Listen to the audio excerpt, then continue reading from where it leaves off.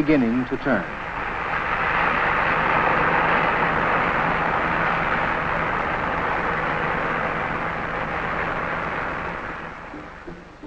Nigeria, on the West African coast, stands as a bulwark of independence in sub-Saharan Africa, once known as the Dark Continent.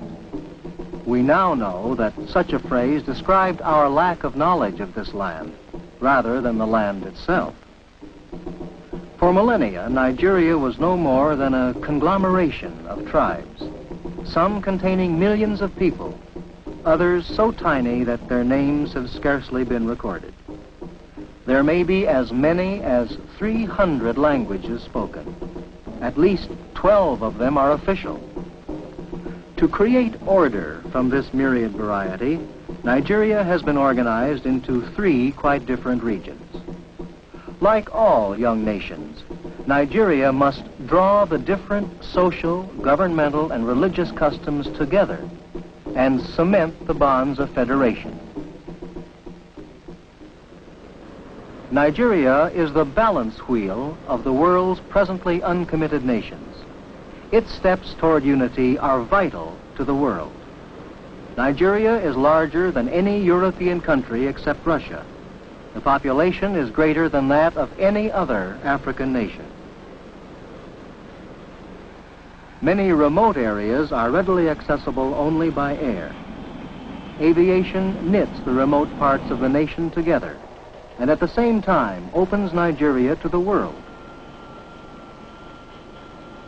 Kano, an ancient city in the arid northern region, is linked by air with Mediterranean, Eastern, and Southern Africa, as well as with the rest of Nigeria. A century ago, caravans entered other gateways to Kano, having traveled from Tripoli for 11 months across the Sahara. Small caravans still arrive and leave every few days. Within encircling walls of sun-dried brick, Kano's market stands, the heart of a thriving city that was great long before Europeans heard a whisper of its name. Cloth dyed with indigo has been an export from Kano as long as craftsmen can remember. Pounding the indigo into the cloth secures the color, one of the few fast colors ever discovered. The Great Mosque is the dominating influence on the people of this city. Islam wields the guiding force over education in Kano and in most of the savanna lands and parched plateaus of the northern region. The north is by far the largest region of Nigeria. The population centers around historic and modern Kano and along the Niger and Benue rivers in the south. This river system is navigable from the sea, a boast that can be made for no other great African river. It provides transportation, food, and a livelihood for many fishing communities.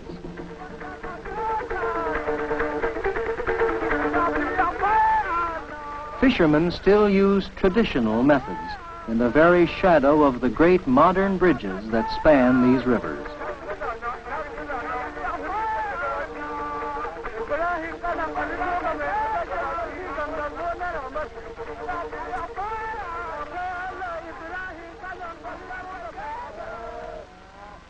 Farther north, herdsmen spend their lives at another occupation learned from their ancestors.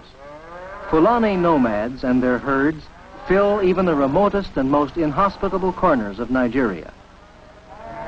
Yet, every year, modern research and medicine advance to meet them.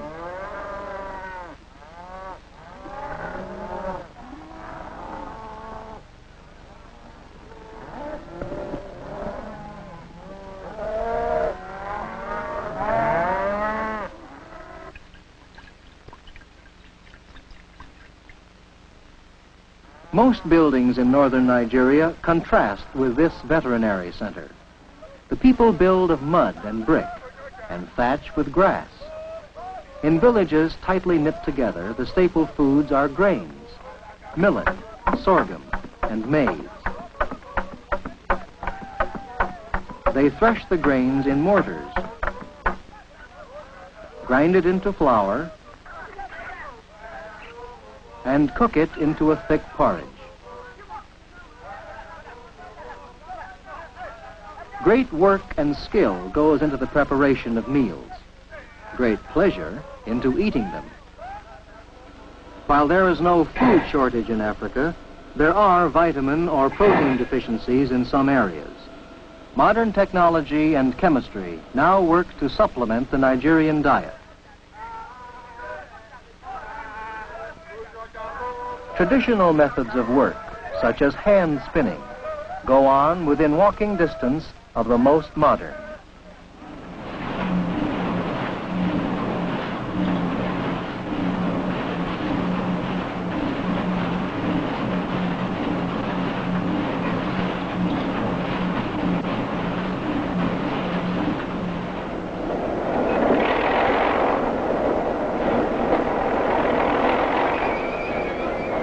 Tin.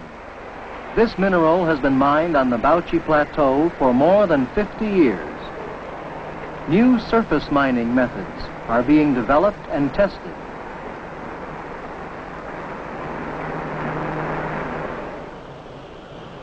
Chemical sprays developed by African research have come to the aid of agricultural exports.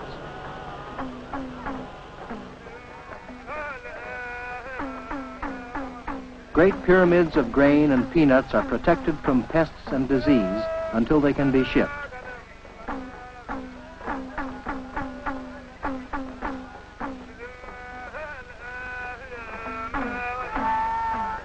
Despite the many changes in outlook and habit, much has not changed. Islam, with its colorful dress, ceremony, music, and dancing, binds people of the North together. All this will persist shoulder to shoulder with advancing technology.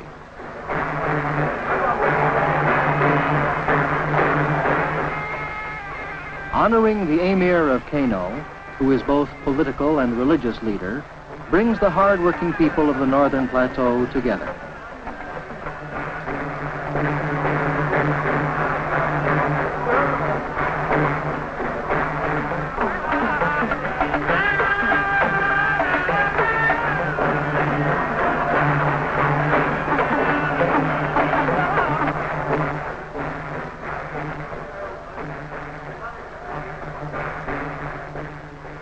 Today, Muslim prayer unites this old city. So old it was a bustling trade center at the time of the Norman conquest of England.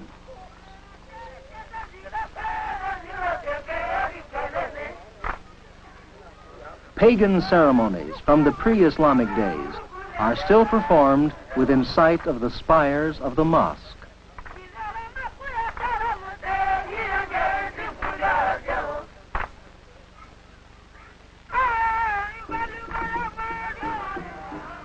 This arid, Muslim-centered northern region is the largest area of Nigeria.